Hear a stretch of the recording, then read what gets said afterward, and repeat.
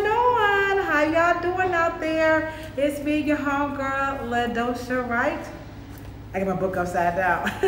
The author of Curly Hair Adventures and What They Don't Tell You at the Hair Salon. And of course, I have an ebook. It's free on my Global Hair Care Patreon page, and it is called The Beauty and Barber Survival Plan. Surviving Pandemics, Wars, and Crises. And that book is absolutely free to, my licensed professionals out here. We kind of put it together. It actually was a collaborative effort of hairstylists and barbers trying to make it through the pandemic. So that's free on my Global Hair Care Patreon page, all right? So today, as a matter of fact, I'm going to be going live. I was talking to my dear friend this morning. Her name is Susan Hall Dotson, and she is a historian out of the Indiana Historical Society. And so we were talking about like presentations and all this cool stuff. And so she was telling me that she did a presentation, and it was called Lunch and Learn. And I was like, hey, I think I could do that. So what I'm going to do is at noon, on certain days, it depends on how my schedule is going, I'm going to do a lunch and learn, but it's going to be specifically out of chapters of my book, What They Don't Tell You at the Hair Salon. So I guess you could say this is going to be a cool way that I'm going to be promoting my book, okay, or my books. Because I have 3 books now, okay? And so I'm going to tell you a little bit about my book, What They Don't Tell You at the Hair Salon. This is a self-help book. That's the genre that it falls up under. And it's really to help both the cosmetologist and the customer understand things that really are not talked about overtly or popularly at a hair salon. So it's going to help with communication. It's definitely going to help with understanding, and then hopefully it'll inspire you to write some stuff too, okay? Because I don't know everything. And then of course, some stuff in this book has changed since I wrote it. So I'm actually going to be meeting with someone to work on a 2nd edition. How's that? So I'm going to be doing several editions of What They Don't Tell You at the Hair Salon, because there's so many topics, so many things. So today we are going to be talking about hair coloring, gray hair in specific. Hey, Chef, can you turn that down a little bit? So we're going to talk about gray hair particularly, because coloring gray hair is one of those topics that people are just always like, really concerned about, or they're always complaining about gray hair just either not coloring or they're not getting the coverage. So, and now this topic is covered in chapter 10 in my book, all right? And so the name of the chapter is Hair Color, the Good, the Bad, and the Ugly. So you have all 3 that kind of goes down. So at the beginning of the chapter, it starts off with a typical phone call that we get when people call the salon and about hair coloring.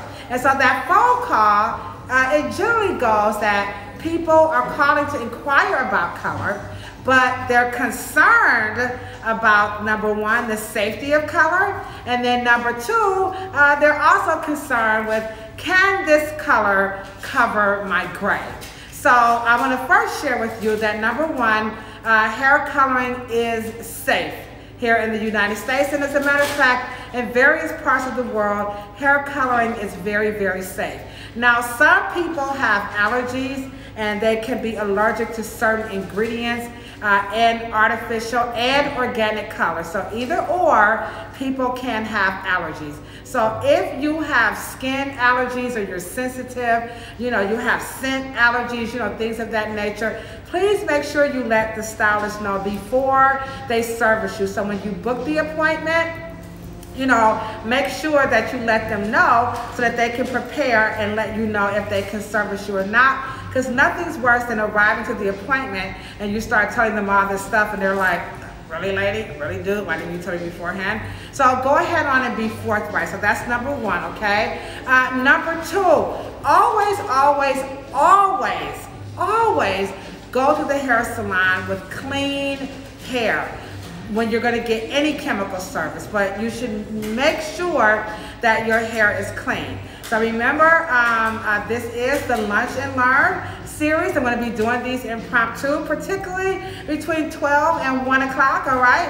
And so some people have evening lunches. I might even do one towards the evening. So, and it's all going to be to promote my book. And today we are talking about covering gray hair and the safety of color. And this is straight out of my book, What They Don't Tell You at the Hair Salon. And this is in chapter 10, the good, the bad, the ugly of hair care, of hair color. And so a lot of people, you know, they come to the hair salon and they don't know that the hair has to be clean because they're not used to getting their hair colored, and then maybe from a professional standpoint, they're not used to a professional color service. So all colorists are requiring or asking in a very nice way that you arrive with the hair clean. So clean is defined as hair that has no flakes. You don't want to have a lot of product buildup, you know, gels and resins and, you know, butters and balms and hair greases and oils, because those will impede the hair's ability to absorb and for the color molecules to deposit or and lift on the hair, even if you're going to lighten your hair. So let's make sure that you are arriving to the salon with your hair clean, number one. Number two, again, make sure that you're letting the stylist know before they service you if you have any skin allergies or scent allergies, so you're not wasting your time or the stylist's time, and nobody wants a faux pas. Now, you gotta understand, if you don't know that you're allergic, sometimes you'll find out when you put it on the skin. So that's not the stylist's fault. Some people do develop allergies. Like, I did not used to be allergic to pineapples, but about 2 years ago, I became aggressively allergic to pineapples in the worst kind of way. So allergies do happen. So make sure you clear that up first and foremost, all right? So then, like I said, number two, or I had it out of order. Number two, make sure the hair is clean. Now, when it comes to the safety of color, so again, you're gonna find this in my book, What They Don't Tell You at the Hair Salon, and I'm making all of this user-friendly. Now, this is not to replace education. So if you want in-depth knowledge about hair coloring, then you definitely want to partner with the company. My favorite ones are from Misi. I like Schwarzkopf. I definitely like Matrix. And I've just got Guy Tang. I just started off with Guy Tang. So I'm getting mixed reviews, but I'm having outstanding results with Guy Tang, okay? So just find a company that you can partner with, and then they will help teach you and educate you, all right? So the concern about the safety of color, hair color is very safe, but you have about 5 different types of coloring options. So number one, you have what we call a temporary color. You can find those in your shampoos, your conditioners, and they don't really color the hair, they like stain the hair, or they can be used to enhance or maybe refine an unwanted pigment. That's number one. Then number two, you have what we call your semi. You guys call them rinses. So rinses, they do the same thing that a temporary color does, except the molecules, they are larger and they stick a little bit better, and they don't require a developer. Not good for gray hair. I repeat, semi-permanent colors are not good for gray hair because they don't cover. Now, if you want to take this white hair and make it pink, well, maybe, but don't try to make your hair brown like this using a semi-permanent color, because you're not going to have the best results, even if your hair is relaxed, okay? Number three, you have your demi. Now, demi-permanent colors have a developer, and they kind of swell the cuticle a little. They have a little bit more staying power, and you can get gray coverage with the demi. But the temporary, the semi, and the demi does not lift. So if you want brighter color, then you've got to understand that those 3 types of color does not lift. So if you have black hair, dark brown hair, or medium brown, and you want to see like red copper like this, or red violet, or gold, or you're going to have to lift. So temporary, your semi, and your demi does not lift. They only deposit, and only the demi will cover the gray. And again, I'm promoting my book, What They Don't Tell You at the Hair Salon. I will. And this book is available on my website at wrightbooks.com, or you can catch me on Amazon, all right? And that's at my Amazon store, Ladosha Wright. What's up, Brown Sugar? How you doing? Maverick Just Relax Salon. That's really dope. I'm loving that name. So I got a salon in the house. I really appreciate that. So if you feel me, you know, go on and hit that little heart button, because you know what I'm talking about, okay? And then your fourth type of color is going to be your permanent. So permanent color gets a bad rap like relaxers. People, all the permanent color messed up my hair, all the permanent color. Listen guys, the color works with oxygen and artificial color molecules. That's it in a nutshell. You'll get more of that when you get my book, okay? So you gotta understand how color works chemically, and a lot of times there's there's a mindset or that, you know, colorists are like dingy people, and, you know, cosmetologists are just like the people, you know, they couldn't go to college, you know what I'm saying? None of these things are true. So there's a lot of science, and there's a lot of steps and processes to coloring. But best believe permanent hair coloring is very safe. It will not damage your hair, but the hair has to be clean when you arrive and in good condition. Most professional colorists will do a consultation before to let you know if you're a good candidate for what you're looking for. So lower your expectations before you arrive to the salon, especially if you've never had your hair colored professionally before, or if this is a new colorist. So let's go in and let's be ready to work together. And this book is a good book to help you get there, all right? So number 5, people think it's colored, but it's not, and that's called blonding. So technically, blonding or highlighting is color removal, because you're lifting the color out of the hair. Again, you guys call it bleaching. We call it, blonding or lightening, or color removal or depigmentation. So that process is going to remove color, and then you'll deposit on another color using what? You've got it, a temporary, a semi, or a demi to give you your desired final tone. Now, I am a Framisi certified master colorist. I have spent approximately,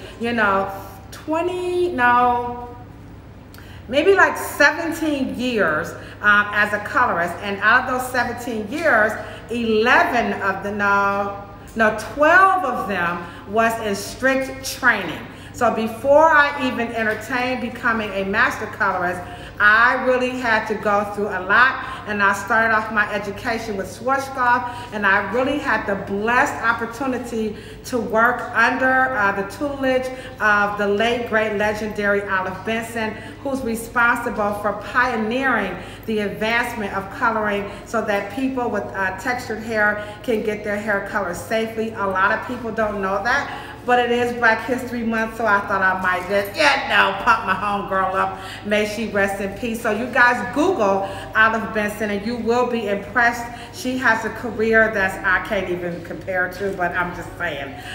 So she is the person who introduced me and required that I level up my professionalism and become educated and to become a master colorist, because the beauty industry was kind of low, and this was in the early, late and early 2000s. You didn't see a lot of African American master colorists on the playing field here in the industry. Now we're all over the place, but during that time it was rare. So I spent 10 years before I was actually ready to take the plunge and make more investment. And it's costly to become a master colorist, but you know what? It's worth it, because I can write books like this. So now we understand that you have 5 different types of color. When it comes to coloring or covering gray hair, what they don't tell you at the hair salon is that gray hair is a disorder. Now, to those of you who have just joined us, again, we got a few minutes left on my little mini series called Lunch and Learn with Ladosha. And today we're talking about, covering gray hair, coloring hair. So gray hair is a disorder. It is not, it's not like regular colored hair. So people have to understand that there are 2 ways that you can be, you know, come gray. So number one, you can have a genetic assignment, which obviously I do. Or two, you can have a medical influence or some type of traumatic experience with your health, and the hair can sometimes grow in gray as a result of medications, you know, nutritional changes, things of that nature. So those are the two ways that your hair can become gray. Of course, the last way is that you could just, you know, attempt platinum blonde hair, all right? So now we understand that gray hair is a disorder. Then number two, it is imperative that you only use a color that's formulated to do what? Cover your gray hair. When people say to me, my hair won't color, my gray hair won't color, or every time I look around, the color isn't quote unquote taking. It doesn't last long. Now, last long speaks to the hair growing out. Not taking speaks to the color not being formulated properly.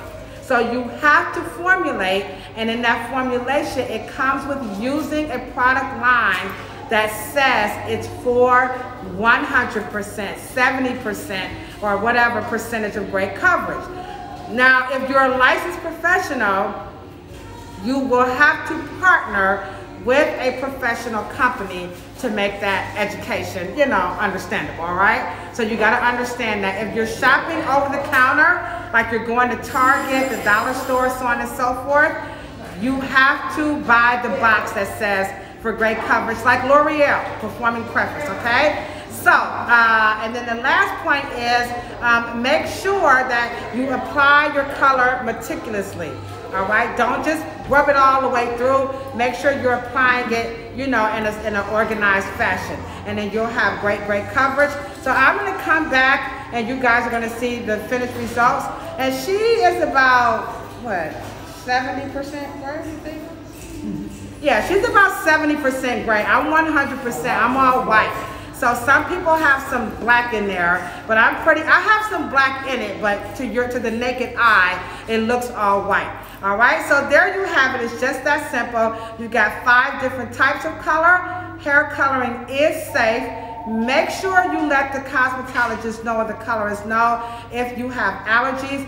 Be prepared to have a professional consultation, all right? You do that. Come with your hair nice and clean. Lower your expectations.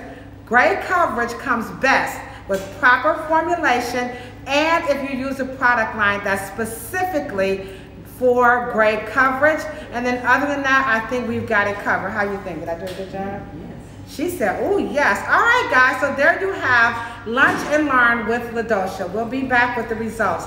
Thank you so very much, and check my book out at wrightbooks.com, or also at my Amazon store. It is on sale this month for the big 1-5, okay? So for $15, you can check out my book, and I'm gonna go ahead on and share this video. Thank you guys so much. Peace, love, and hair. And if you ain't got no hair, then rub your beautiful bald head, because bald heads are beautiful too. See y'all later. You think so? Oh yeah, I found out I got a disorder. You know.